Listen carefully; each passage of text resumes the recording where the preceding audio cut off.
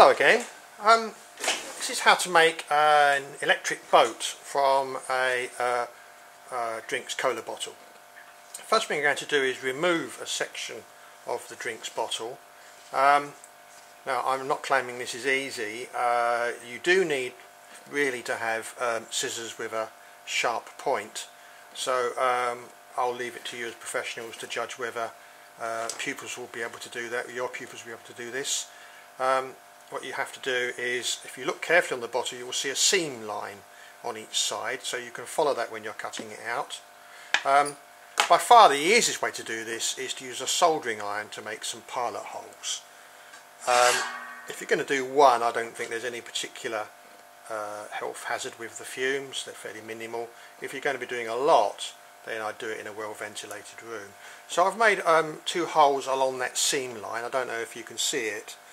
I can see it, you might not just be able to see the seam line. And there's another seam line on the other side. So we'll just make two more holes. Don't worry if it's not perfectly symmetrical. There we go. So now that makes it much easier to get the scissors in. And I'm going to cut along that seam line.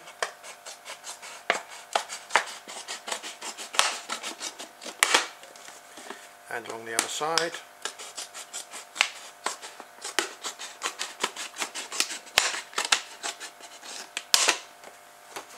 And then I'm going to cut straight over the top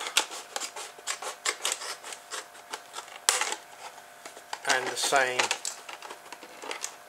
the bottom of the bottle. This is going to be the back of the boat, the stern of the boat. And I'll remove that section. I never throw things away, that's a useful shape. Might be able to make a windmill out of that. Next thing we're going to do, we're going to use a propeller, and it's going to be on the end of a shaft. This is a 2mm welding rod. It's steel rod with a copper coating. It's going to be a tight fit, but I want it to be. I want to be able to hammer this in with a hammer.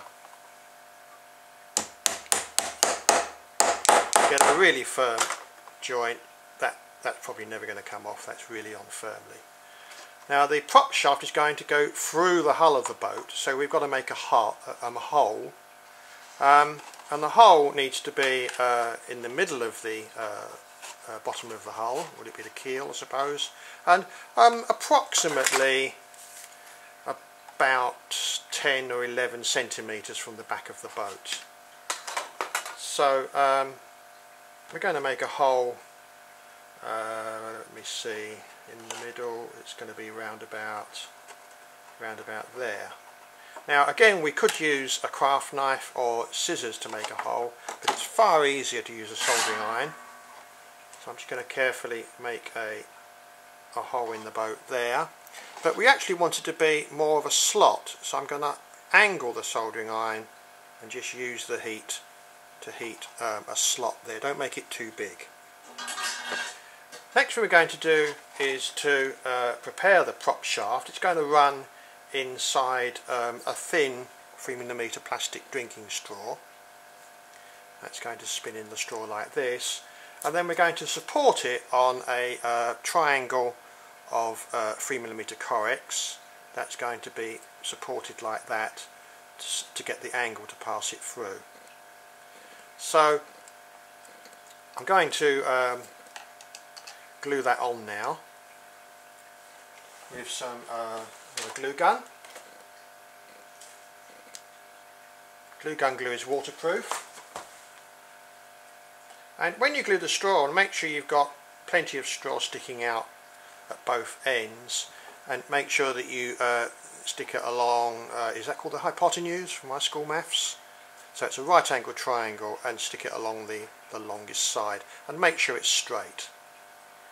Now we only want it to be sticking out a bit at this end. That's probably enough. You can trim that off later. That's going to pass down through the hull and be mounted up like that. And I'm going to glue this triangle down to the bottom of the boat, checking that it's straight. And again, make sure that you don't bend the straw. That's looking good. So I'll put some glue on there. just putting some glue along the bottom of the Corex triangle. There we go, pass it through the hole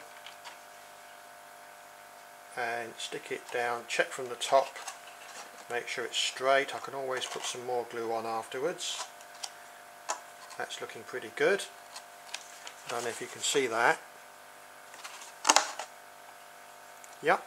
Now, if I look at the hole, got some leaks here. Water's going to get in there, so I'm going to seal up any gaps left with some hot glue. Just work it round all the way around the straw like that.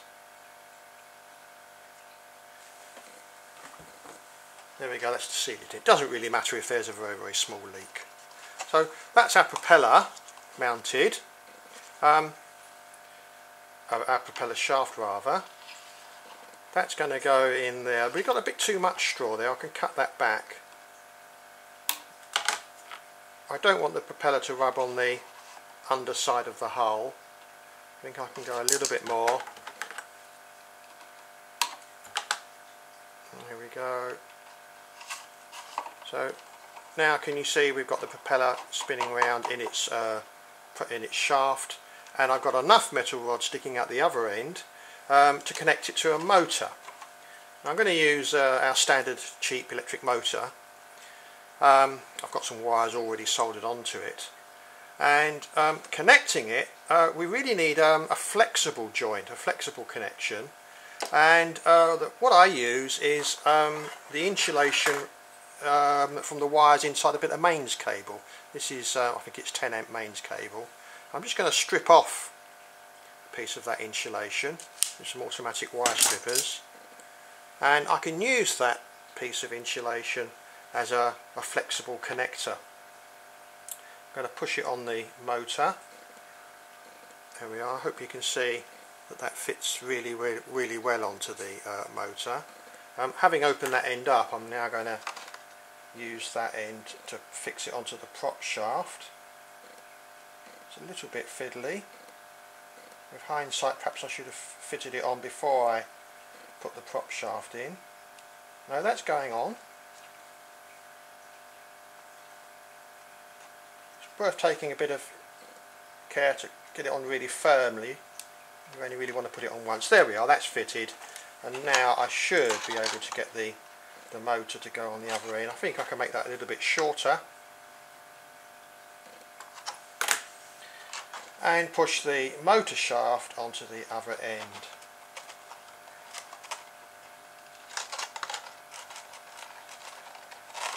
There we are, that's connected.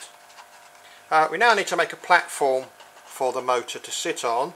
I've got a piece of 3mm Corex here, and I've scored it so that it's got two flaps, so that I can glue that in. I think it probably goes the other way around.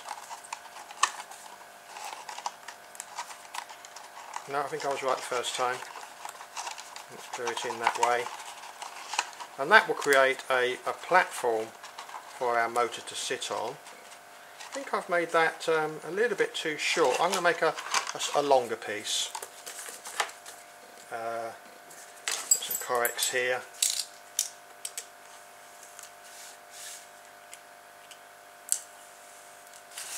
And just fold some strips over the end. There we go.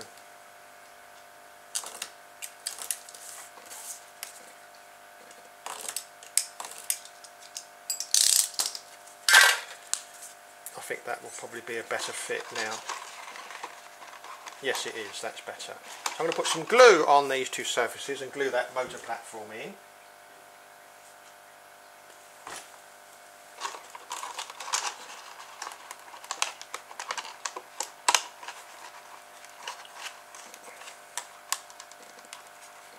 There we go. I'm working very quickly here for this video. I would take more time if I was making one. And then I'm going to put a big blob of glue on the platform to glue the motor down. You could use a motor a plastic motor clip. There we are. That's the motor glued into position, and we'll just check it, make sure the propeller's working. We could run it off of 2 batteries, that will make a rather fast boat. I'm just going to run it off of 1 battery, and just to see if it's working I'm just going to hold the wires together. Ah, yes, I can see the propeller going around. I don't know if you can see that. Now looking back at the propeller, we want it to go anti-clockwise to make the boat go forwards. Oh, that's the wrong way round, so I'm going to swap the wires round, and now it's going in the right direction. So having worked out which way it's going, I can now join 2 of those wires together permanently. I'm going to twist them together.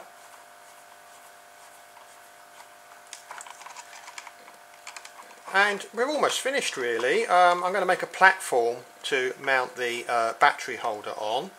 I think we just need 2 strips of Corex on each side. When you cut with the flutes of Corex, it's very easy to cut.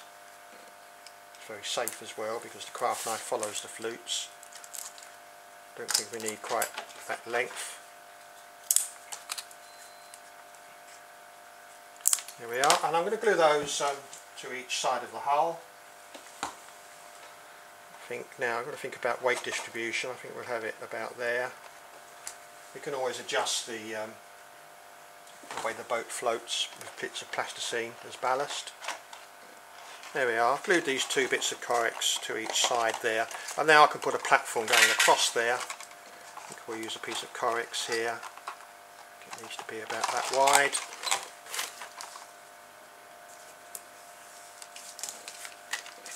And we'll just measure the width of it. It needs to be approximately that wide. Let's make a slightly better mark so I can see it. And we'll cut that piece off. Should use a safety ruler and a safety cutting mat when cutting with a craft knife. And now I'm going to glue that piece down. And once you've got this decking, it makes the whole boat much stronger. There we are, that's on. So now we can glue the battery holder down.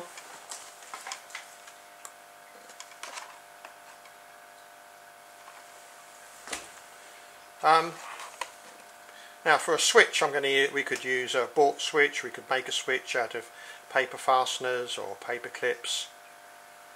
I'm just going to use a bolt switch here. Just bend it a bit tighter so it fits in. There we are.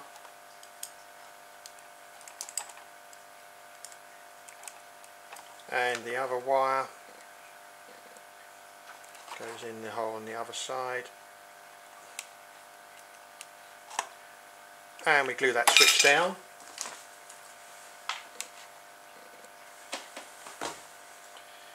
Okay, and check that that's working.